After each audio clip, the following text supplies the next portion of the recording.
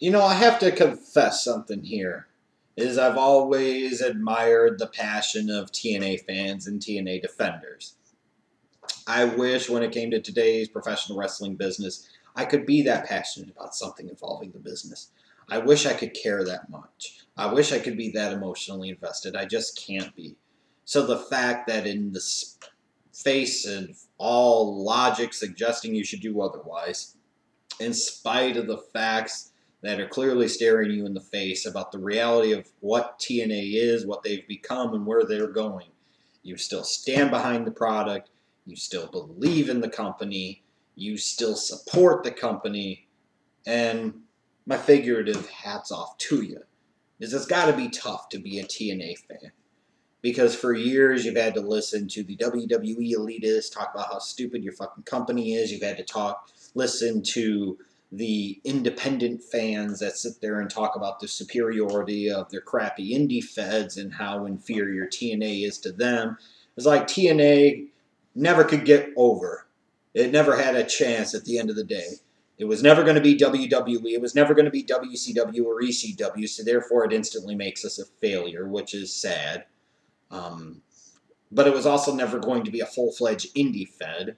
So as a result, that instantly, in some people's eyes, made it a fucking failure too. It's got to be tough. You've been sitting there trying to fight the good fight for years. You've been trying to defend the company, stand up for what you believe in, stand up for who you believe in, and the product you believe in, and the company you believe in, even when maybe you shouldn't believe in it, and maybe you really don't believe in it, but you want to believe in it. Yeah, it's tough, and I feel bad for you. I really feel bad for TNA fans. I legitimately do. Because, above all else, I feel like TNA fans are supporting a company that frankly doesn't deserve to be supported.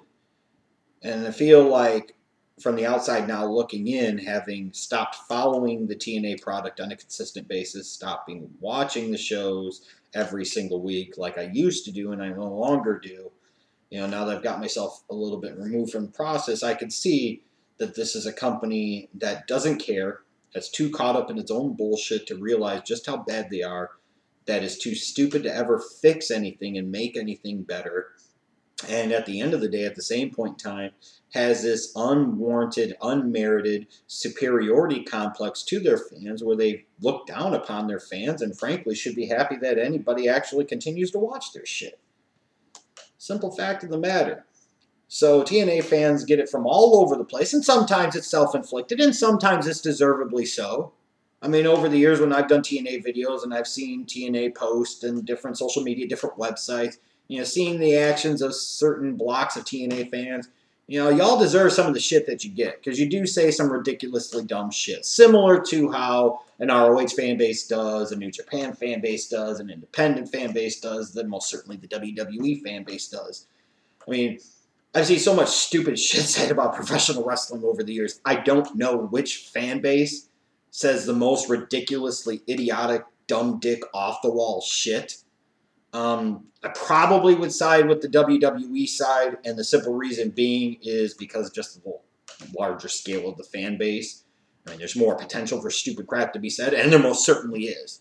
Now, in terms of a per capita, if it's not ROH fans, it's probably got to be TNA fans in terms of per capita who has the most stupid shit that they say. But, all the wrestling fan bases have that stupid shit to say, and frankly, it's a reflection of the business and the stupidity of the business and all those companies.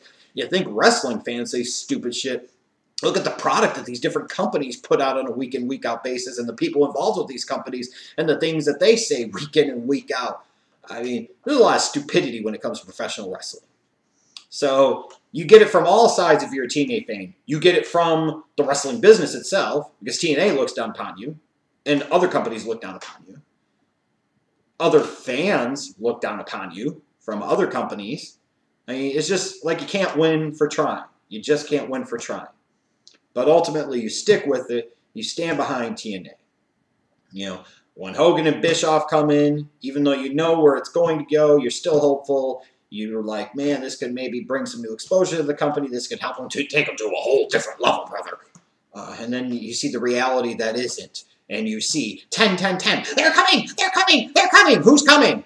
And then you see Immortal and Fortune and the Fortune Mortal faction and all this other dumb shit over the years. Aces and eights and oh my God, make the bleeding stop. But yet you'll stand with them and you stick with them and you support them nonetheless. And I think what's happened is after a certain period of time, as TNA fans have now tried to latch on to TNA being their only hope, even though they know there's no real hope whatsoever. TNA is never going to be WWE. And frankly, looking at today's WWE, who the hell would want to be WWE other than from a maybe actual cash on hand in the bank account standpoint? Because their product is absolutely atrocious. Probably the worst of any professional wrestling company. I said it, the worst of any professional wrestling company. Because they have so many more resources that they can put into something, and that's the crap that they put out. By far, I know I'll say it, by far, the worst product out there today in professional wrestling is the WWE, and it isn't close. And if you don't think so, you can eat shit, because that's a fact. Simple fact. It's the worst. God-awful worst. If you convince yourself that WWE's product is any fucking good, you're a moron. Or you're living in a delusional bubble because you want to continue to justify why you still support the product and why you still invest 3 hours into watching Raw every week and watching every pay-per-view every month on the WWE Network. Well, similarly, I think TNA fans have started to isolate themselves in kind of a delusional bullshit type of bubble. Because no matter how much facts and logic start to scream at you and stare you in the face and bear down upon you, you still refuse to believe them. Like when the reports started to come out about Spike TV was getting ready to drop TNA. They were getting ready to drop Impact Wrestling. Oh no, this is anti-TNA sentiments in the IWC. This is a Dave Meltzer conspiracy and we're not going to have it. We will not believe it. And then, of course, conveniently, once Spike TV announced indeed that they were dropping the hammer, there was going to be no more Impact Wrestling. It was just on to Destination America. Destination America is going to be this great, wonderful new platform and opportunity for TNA. Even though so many fewer people are actually going to watch the product on a week-in, week-out basis, this was somehow going to be a good thing for the company. It was going to be the start of a new phase, of a new chapter, a new era for TNA and Impact Wrestling.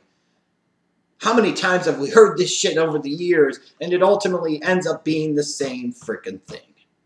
But yet TNA fans stand with them. TNA fans stand behind the company. They still go out of their way to support it. They still go out of their way to mark out for it, defend it, blast other companies, try to extol the virtues of TNA. So then you get Destination America, and then the reports come out during the summer from Dave Meltzer, most notably, that Destination America is going to get out of the TNA business, and they're going to drop them come September. So, of course, TNA fans believe it's another anti-TNA Dave Meltzer conspiracy. That Nazi Jew is trying to undermine this great professional wrestling company. There is no way, and God means no way, that Destination America would even dream of dropping Impact Wrestling. No way! Just no way. And then, of course, it didn't happen in September. And it was going to be like a great victory for TNA fans. Yes, we were right. We proved the anti-TNA conspiracy was true. Dave Meltzer did it. He's the mastermind behind all things evil in professional wrestling in the world. He's responsible for them being off of Spike TV. It's all his fault. All this slander about Destination America dropping TNA. Dixie was right. She was going to sue it. Exactly, except you didn't hear about it anymore because you had to know at this point in time, deep down in your hearts, that it was fucking true. And while the hammer didn't get dropped in September, it still was going to get dropped. You had to know it. And ultimately it was. And while y'all tried to claim some victory about the whole thing of, and you bought into idiots like Vince Russo who doesn't know what the fuck he's talking about. Well, Destination America is bringing in Ring of Honor. That's good for wrestling. That's good for both companies. Well, as I said at the time, if anything, it was good for Ring of Honor, and it was a low-risk, potentially high-reward move for Ring of Honor, but long-term it didn't necessarily mean anything, and most certainly didn't mean anything good for TNA. Again, logic staring you right in the fucking face, and you refuse to buy it, you refuse to accept it, and I got to admire that courage. I really, really do. It's like every time there's a mass shooting in this country and people start the ridiculousness of the gun control debate and they focus on certain elements without looking at the entirety of the issue and the complexities and the totality of the issue, and how many different facets and layers there are to actually solving any real issues, all that happens is every time the gun control debate gets artificially manufactured, focused on certain elements, and all of a sudden, magically, what happens? NRA memberships escalate. They go up. Gun sales go up. So every time something like this happens, once you are okay with a bunch of kids getting shot dead, anything goes in this fucking country. But we foster the same type of debates that only produces two results, and they're good for the gun lobbies, gun manufacturers, and the NRA. And yet we don't see a fucking problem with this. I mean, it kind of speaks to the general stupidity of this country as a whole. So it's not a surprise that it reflects in our fan bases. It's like the people that insist that John Cena is some great money-drawing star for the WWE, which is complete and total ridiculousness. He is a prop and nothing more. The WWE name and shield draws today, not any of the individual talents, and that's just the God's honest truth. So when we look at TNA, it wasn't some big freaking Meltzer anti-TNA conspiracy. It's the fact that Destination America was having trouble selling advertising on their shitty-ass fucking network. They didn't know what the hell they're doing, as reflected by the fact that now Destination America is getting out of any type of real-world business. They're going to become a paranormal channel. Oh, boy! You would think Destination America would be some type of travel channel ripoff. They can't even fucking get that right. Now they're going to be paranormal shit 24/7. I mean, that's what we're dealing with here.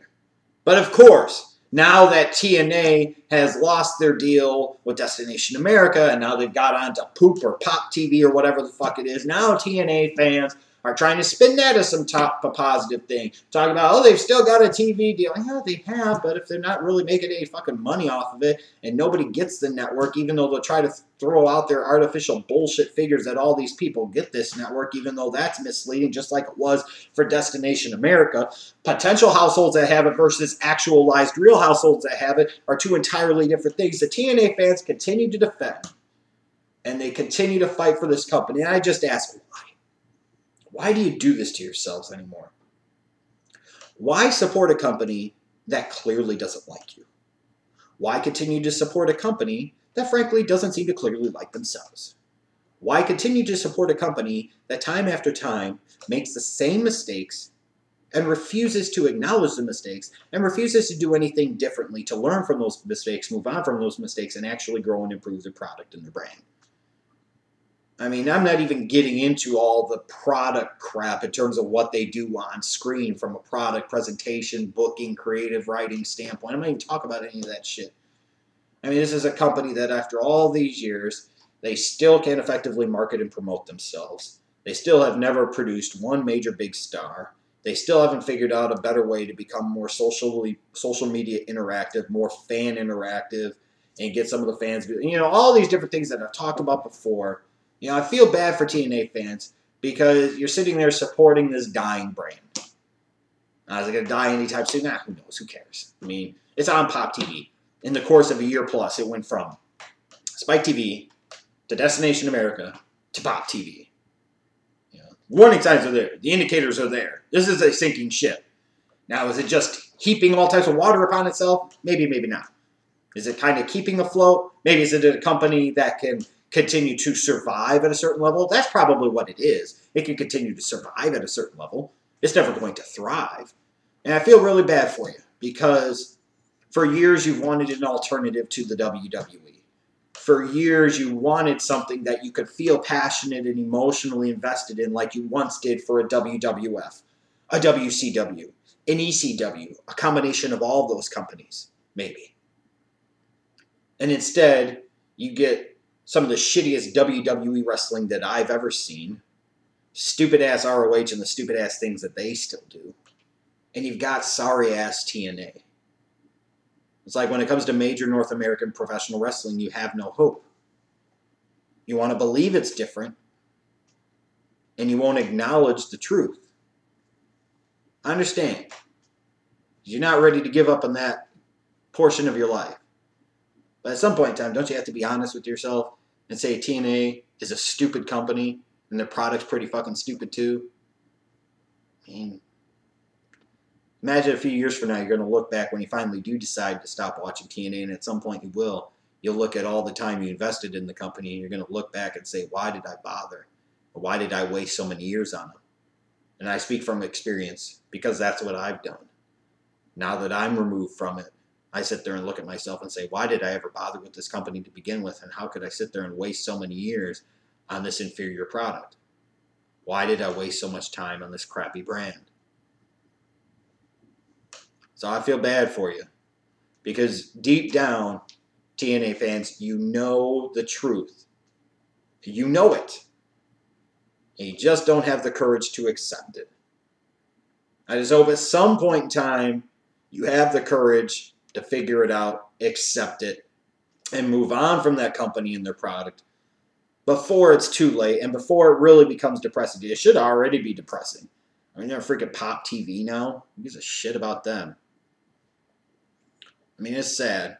TNA as a company has nobody to blame but them fucking selves at the end of the day. And shame on them for allowing themselves to become the shell of an organization that they've become. And again, I just feel bad for you TNA fans that still continue to go along for the ride.